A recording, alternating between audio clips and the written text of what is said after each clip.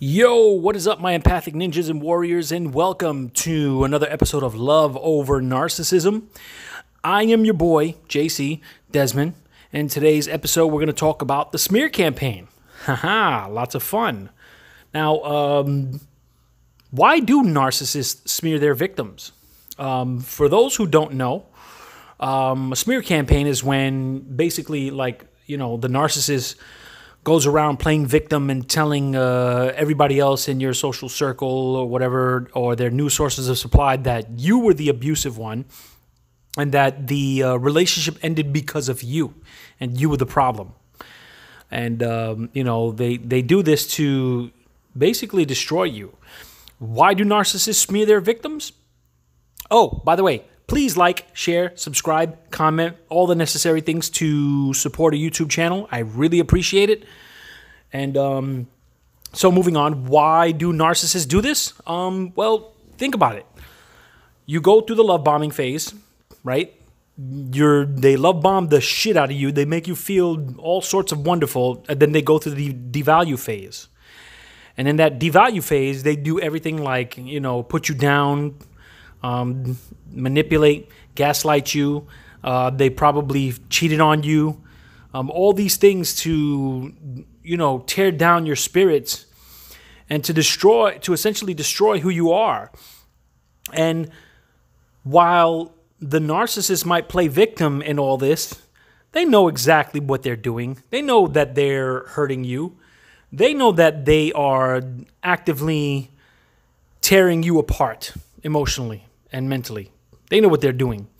So when they are setting you up for that discard, and they know it's going to happen, they always know it's going to happen, because narcissists never get into relationships for love or connection. They get in for supply, for that validation, for fuel. So why do they smear? Because they know that at some point, leading towards the discard, you're going to be hip to their bullshit. It's just plain and simple. You know they're going to be hip. You're going to be hip to their they know you're going to be hip to their bullshit. Ugh, I keep jumbling up my words. They know you'll be hip to their bullshit. And they know that after a while, once you become hip to their bullshit, they know that you're going to be angry and you're going to want some answers, or you might even want to lash out or want revenge. So they see that as the perfect opportunity to play victim and to smear you. My ex-narcissist, who, for the sake of anonymity, I will not mention her real name, but let's just say her name is Carla Fagan. Carla Fagan. That's what I will say. She used to tell me all the time that her ex was a narcissist, because she would act weird. She would give me the silent treatment, and then she would go cold. She would go warm again, then she would go cold, then she would blame me for stuff. And she said that the reason why she acted like that is because of the post-traumatic stress that her ex-narcissist put her in. She also told me things like, oh, my ex-narcissist tried to poison my water. Tried to poison her water, y'all. I mean, just stupid shit like that. And the more I started, the more I started getting to know this piece of shit, Carla Fagan, shout out to you, piece of shit. The more I started getting to know this piece of shit, the more I started realizing that she's the problem. I would hang with her and see the way she acted towards, waiters and waitresses. I would see the way she acted when I was at her house one time and the landlord had sent somebody over.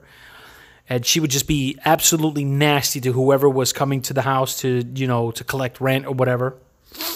I'd seen the little manipulative things she's done, the way she treated the superintendent of that house. She even got me to the point where she convinced me somehow to, almost beat the guy up. Meanwhile, these people were hardworking people. But she messed with them all the time. Why? Because, she needed to make them look bad. She needed to look like a victim.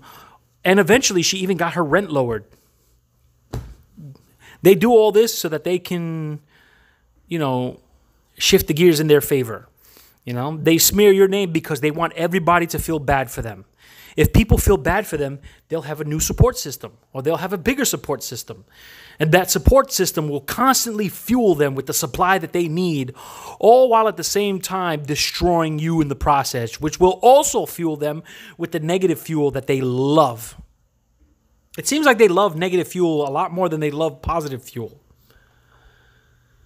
But that's the reason why they smear. They also know that if they are figured out and people see right through them, that everyone will absolutely turn their back on them. And they can't afford to have that mask removed, because the mask is all they have. They can't afford to be seen as a narcissist. They can't afford to have that happen, because then they're going to have to go into hiding. And then eventually, when enough people find out their bullshit, just like Carla Fagan, and a lot of people in my social scene know Carla Fagan and know that she's full of shit, so she hasn't come out at all. But what they'll do is, if enough people figure them out, they'll eventually just, up and leave and go to another social scene.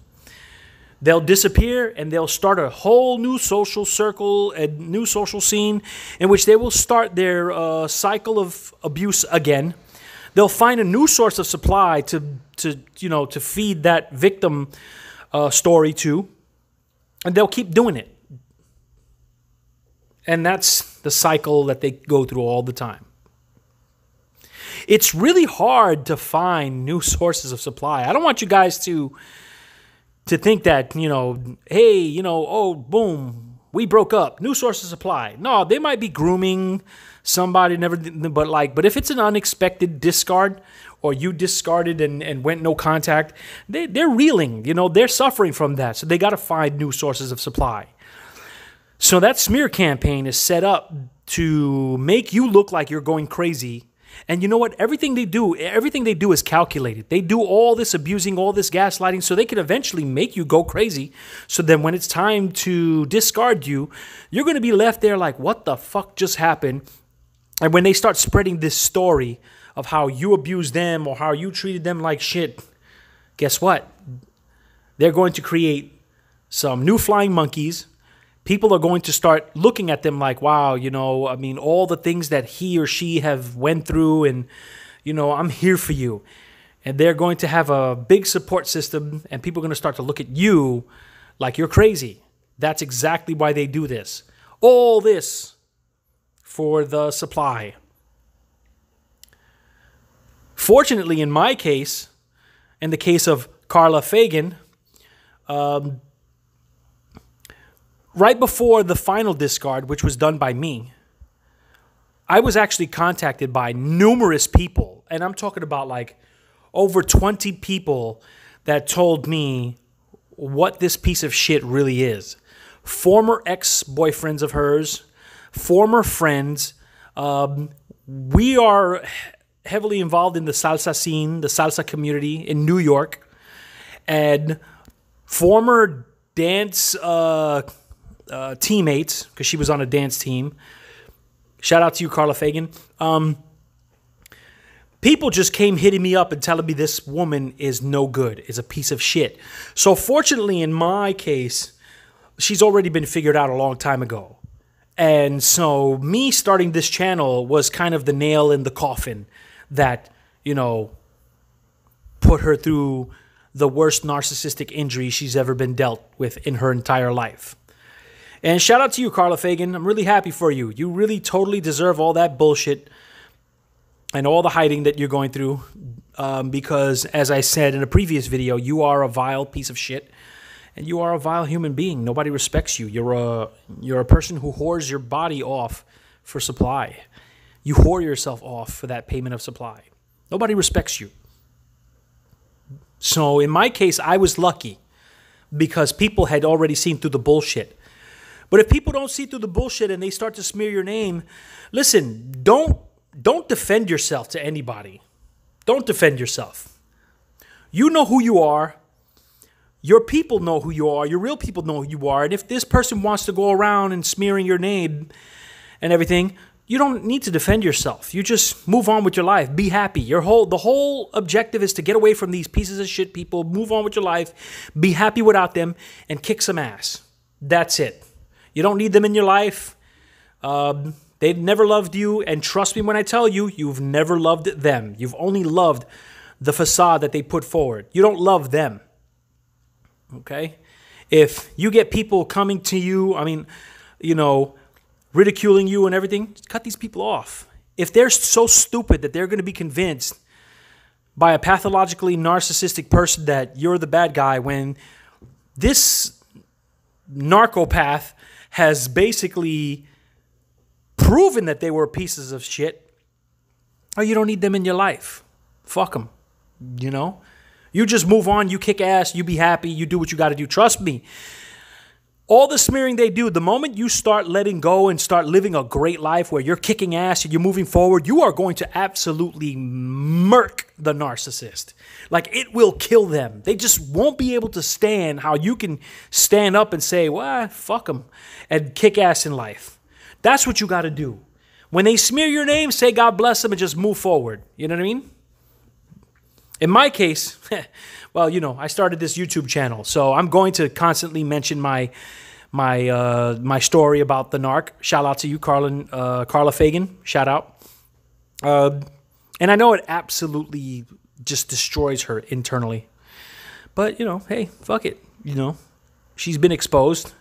That smear campaign won't work on me.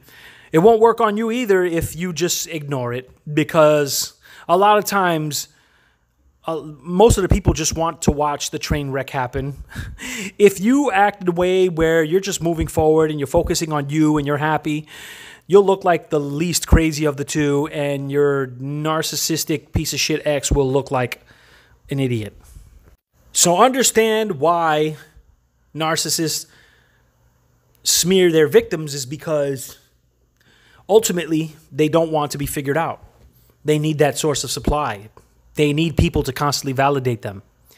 If people found out who the narcissist really is, they'll lose that supply. And if they lose that supply, they could even lose their life. Like, these people are crazy. Like, I've heard of cases of narcissists killing themselves when they couldn't secure that supply. It's crazy.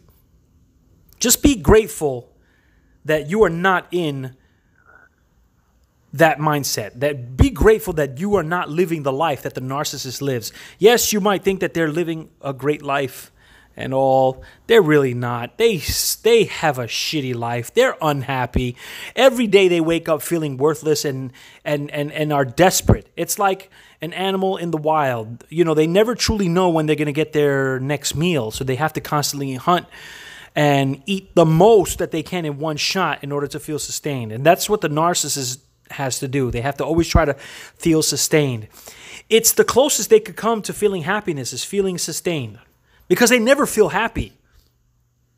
And if they lose that supply, if they lose the support of the social circle, oh my God, the result will be just will be magical in my eyes, but it'll be catastrophic to them.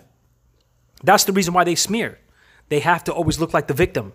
When they look like the victim, people will feel bad for them. People will do things for them. People will, will invite them out to go hang out, to go dancing, to do this and that, whatever. They'll befriend them because they feel bad. And if they look at you like you're the psycho, well, guess what? They'll cut you off. That's exactly what the narcissist wants. It'll all add up to giving them the ultimate supply. Cut off that supply. No matter what they say, no matter what they do, continue to stay in no contact. And as long as you stay in no contact, you're the winner. It's just that simple. You have them figured out, you're the winner. Trust me, it's enough that they know that you have them figured out. And it scares the shit out of them. And it even scares them to run into you when they know that you have them figured out. They don't want the rest of the world figuring them out either. So anyway, hope you guys enjoyed this episode. Please like, share, subscribe. Hope you guys resonate with this video. And thank you for the support. Once again, love yourself, respect yourself, love over narcissism, baby. Let's go. Peace.